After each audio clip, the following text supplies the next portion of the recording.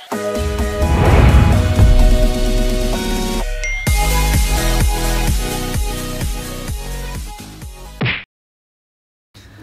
chào tất cả mọi người. Trong video này mình sẽ hướng dẫn các bạn căn chỉnh Equalizer Graphic 31 ban. Thì đây còn gọi là một chiếc lọc xì, chúng ta thường gọi dân dã là lọc xì các bạn nhé.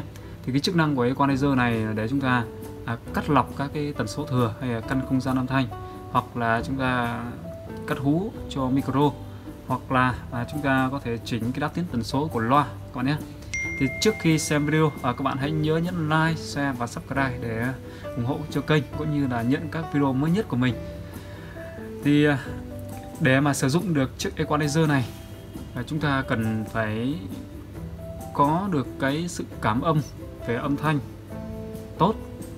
Có nghĩa là chúng ta phải nghe được cái giải tần 100Hz thì cái âm thanh như thế nào, hay là 800Hz cái âm thanh như nào, hay là 5 kHz hay 10 kHz thì cái âm thanh như thế nào. Thì khi mà chúng ta nghe được như vậy, chúng ta mới biết được là cái giải, chúng ta mới biết được cái loa của chúng ta, hoặc là các cái giọng nói hay là cái nhạc cụ của chúng ta nó đang thiếu hay thừa ở những cái khoảng tần số nào, và cần tăng hoặc giảm những tần số nào. Thì khi đó chúng ta mới căn chỉnh nó hiệu quả. Tuy nhiên thì để làm được như vậy thì chúng ta sẽ cần phải luyện nghe và cũng phải học tập thường xuyên thì chúng ta mới có thể sử dụng được. Trong video này thì mình sẽ hướng dẫn các bạn các cái núm chức năng. Thì để chúng ta làm chủ được cái Equalizer thì chúng ta cần phải hiểu được các cái núm chức năng của nó. Và trong các video sau thì mình sẽ hướng dẫn các bạn kết nối Equalizer Graphic này với hệ thống âm thanh. Và các video sau nữa thì mình lại hướng dẫn các bạn cắt hú cũng như là căn chỉnh cái không gian âm thanh và sử dụng Equalizer. Và đầu tiên thì mình sẽ hướng dẫn các bạn về các cái nút chức năng ở trên Equalizer nhé. Các bạn nhìn ở nút Input Gain, cái nút Input Gain này có nghĩa là để chúng ta tăng giảm cái độ lớn đầu vào, hay còn gọi là chúng ta phối hợp trở kháng giữa tín hiệu đầu vào với Equalizer. Thì cái Input Gain này nó cho phép chúng ta tăng giảm cái độ lớn của tín hiệu ở âm 12 dB đến dương 12 dB các bạn nhé. Thì thông thường chúng ta sẽ đặt nó ở cái mức 0 dB, một cái mức chuẩn các bạn nhé. Thì cái mức 0 này nó cũng sẽ tương ứng với cái mức 0 ở trên bản mixer. Bản mixer này nó cũng có một cái mức 0. Cái mức 0 đó, cái mức 0 dBu ấy, thì nó tương ứng với 0,75V các bạn nhé. Ở bên cạnh cái nút Input Gain thì chúng ta sẽ nhìn thấy cái nút lau cắt. Cái nút lau cắt này nó cho phép chúng ta cắt đi cái giải tần số dưới 40Hz. Dưới 40Hz. Thì cái giải tần số âm thanh mà tai chúng ta nghe được theo lý thuyết thì từ 20Hz đến 20 kHz và theo lý thuyết các bạn nha. Thì với cái nút lau cắt này nó sẽ cắt đi cái giải tần số từ 40Hz trở xuống. Tuy nhiên khi mà chúng ta ở đây cái đèn nó chưa sáng thì có nghĩa là cái chức năng này chúng ta chưa kích hoạt, và khi chúng ta nhấn xuống thì đèn nó sáng như này các bạn nhé. Đèn nó sáng có nghĩa là cái chức năng cắt đi cái giải tần số từ 40Hz trở xuống. Tuy nhiên là khi mà chúng ta nhấn cái nút lau cắt này, không phải là tất cả cái giải 40Hz nó bị cắt hết, mà nó sẽ cắt theo một cái độ dốc, đó là 18 decibel trên một octave các bạn nhé. Tức là cái đường cắt nó sẽ xoáy. Rồi, bên cạnh cái nút lau cắt đó chính là Fix Stop Plus Limiter. Đây là một cái bộ giới hạn tín hiệu. Có nghĩa là những cái tín hiệu mà nó vượt ngưỡng của chúng ta thì cái bộ limiter này nó sẽ cắt đi. Cái chức năng của limiter này nó giúp chúng ta là bảo vệ hệ thống loa, là không cho cái tín hiệu vượt quá cái ngưỡng mà chúng ta thiết lập. Hiện tại mình đang vặn nó ở cái nút OFF này, vặn sang OFF có nghĩa là cái chức năng limiter này của mình đang tắt. Còn khi mà mình thiết lập đây, chẳng hạn như mình đặt ở mức 0 thì khi mà tín hiệu nó vượt quá cái mức 0 này thì nó sẽ bị cắt đi. Nó quá bao nhiêu nó cắt đi bấy nhiêu. Bởi vì cái bộ limiter này nó sẽ có cái tỷ lệ lén là nó có tỷ lệ lén là vô cùng chia cho 1 các bạn nha. Chẳng hạn như mình đặt nó ở mức 5 chẳng hạn. Mức 5 này thì những cái tín hiệu nó vượt qua 5 dBu thì nó sẽ bị cắt đi các bạn nha. Thì thông thường mình sẽ đặt nó ở cái mức dương 4 cái mức dương 4 này nó sẽ tương ứng với cái mức chuẩn của hệ thống âm thanh chuyên nghiệp các bạn nha. Đó, tức là mình sẽ đặt nó ở mức dương 4. Những cái tín hiệu nó vượt ngưỡng dương 4 dBu thì sẽ bị cắt đi. Tiếp theo thì các bạn hãy nhìn lên trên là trên nút Gain Reduction dB. Có nghĩa là đây là cái đèn báo, nó báo cho chúng ta biết là cái mức âm lượng mà đã bị cắt đi bởi limiter là bao nhiêu. Đây, mình chẳng hạn như mình sẽ đưa một cái tín hiệu vào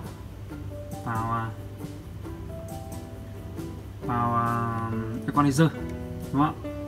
Đây, đối với cái mức đèn nó đang nháy ở cái output level này thì có nghĩa là cái tín hiệu ra nó đang ở mức quanh ở mức 0 dBu các bạn nhé.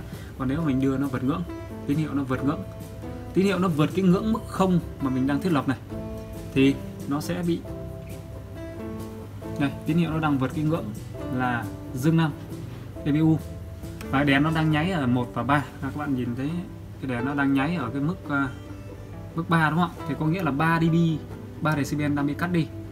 Thì đây, nếu mà cái đèn nó càng nháy nhiều thì có nghĩa là cái giải cái biên độ tín hiệu nó đang bị cắt đi rất là nhiều, và biên độ tín hiệu mà cắt đi nhiều như vậy thì có nghĩa là sao? Là cái tín hiệu âm thanh của chúng ta nó mất đi cái độ trung thực. Chính vì vậy mà cái đèn báo này chúng ta nhìn vào cái đèn báo này để chúng ta biết được là chúng ta đang cắt đi cái tín hiệu âm thanh nhiều hay ít. Nếu mà cắt đi nhiều quá thì cái tín hiệu âm thanh nó mất đi độ trung thực, thì khi đó chúng ta sẽ phải tăng cái ngưỡng nén lên. Chúng ta tăng cái ngưỡng nén lên, tăng cái ngưỡng limit này, thì cái tín hiệu nó sẽ bị cắt bớt đi hơn. Hoặc là chúng ta có thể giảm đi cái tín hiệu đưa vào Equalizer các bạn nha. Tiếp theo thì mình sẽ hướng dẫn các bạn sang cái nút Range -15. Đó. Thì các bạn hãy nhìn ở trên Equalizer, khi mà cái nút Range -15 này chưa có tác dụng, tức là mình chưa nhấn, thì có nghĩa là cái Equalizer này nó sẽ cho phép chúng ta chỉnh các cái ban tần số lớn nhất là dương 6, còn nhỏ nhất sẽ là âm 6 dBu, decibel các bạn nhé. Đó. Còn khi mà chúng ta nhấn cái range này thì khi mà chúng ta đẩy cái cần mắc này thì dương 6 nó thành dương 15, còn chúng ta gạt xuống thì cái âm 6 nó trở thành âm 15 các bạn nhé. Ở đây bên đây người ta sẽ đã đặt ký hiệu đó rồi đây này. Đó. Thì khi mà chúng ta chuyển thành dương 15 và âm 15 thì cái việc mà chúng ta căn chỉnh cái cần gạt này nó sẽ tác động sâu hơn vào cái đáp tiến tần số của tín hiệu âm thanh các bạn nha. Thông thường thì mình sẽ đặt nó ở cái đèn dương 6 thôi, vì mình sử dụng cái Equalizer này cho hệ thống loa master, do vậy thì mình sẽ không can thiệp quá lớn vào cái đáp tiến tần số của tín hiệu âm thanh. Ở đây là cái nút AFS, có nghĩa là Advanced Feedback Suppression. Đây là các bạn hiểu nôm na đó là cái chức năng chống hú các bạn nhé. Khi mà cái đèn AFS này nó chưa sáng thì có nghĩa là cái chức năng chống hú nó chưa được kích hoạt. Và khi chúng ta mình nhấn cái đầu tiên thì cái đèn báo màu xanh nó tương ứng chữ low và ký hiệu ở đây là green. Đó. Mình nhấn nút thứ hai thì đèn màu vàng là chữ med, yellow là ký hiệu tiếng Anh. Nút thứ ba thì mình nhấn thì là màu đỏ đúng không ạ? Với chữ 2 và ký hiệu là red, R đây. Đó. Thì khi mà đèn màu xanh báo thì cái khả năng chống hú của nó rất là nhanh. Ví dụ hú xảy ra thì nó sẽ xử lý ngay lập tức. Cái việc mà xử lý ngay lập tức như vậy thì nó sẽ dẫn đến là cái độ trung thực của âm thanh thì nó bị hạn chế, tức là cái độ trung thực của âm thanh nó sẽ thấp hơn các bạn nha.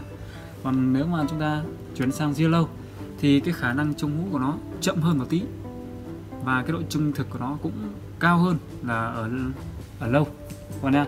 Còn khi mà bạn nhấn sang cái nút 2 này thì cái độ trung thực của âm thanh nó lớn nhất, tuy nhiên thì cái khả năng xử lý hú của nó chậm hơn và nó không triệt để bằng các cái chức năng med hay là low.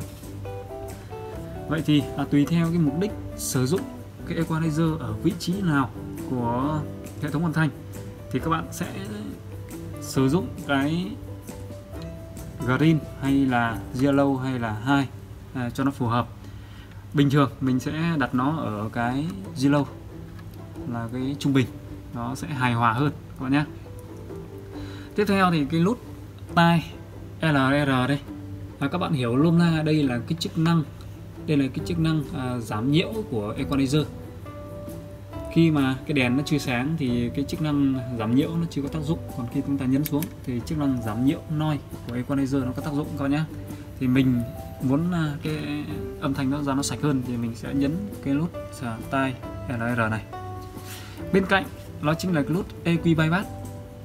Cái nút EQ bypass này nó cho phép chúng ta cho cái bộ Equalizer này nó có tác dụng hay không có tác dụng.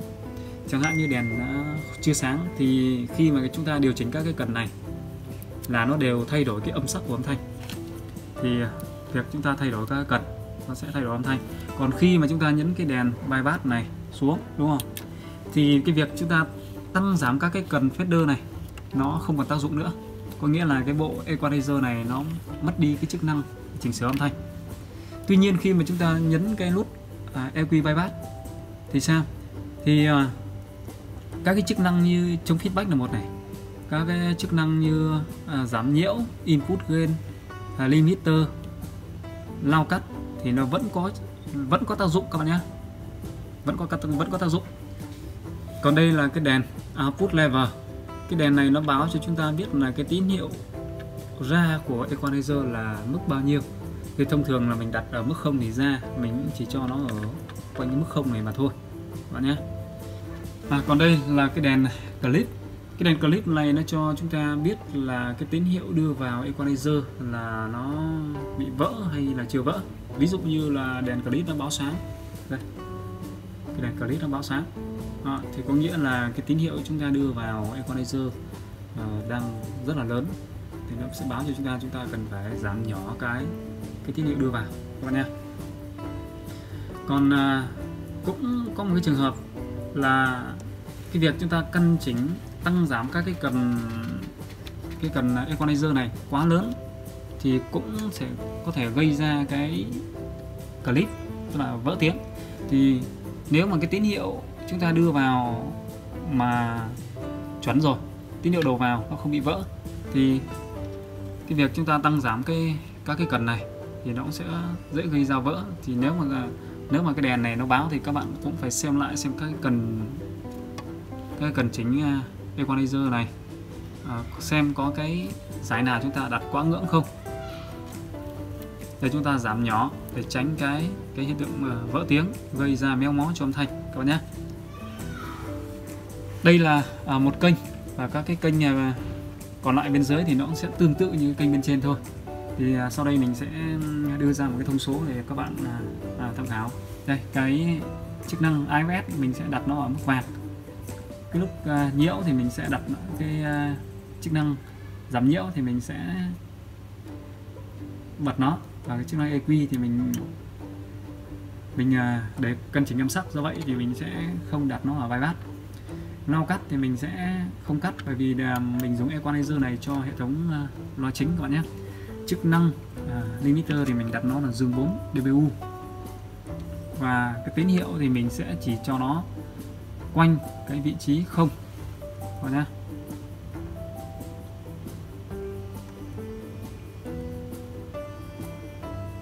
Đó, đây là một cái thông số mà mình thường sử dụng các bạn nhé.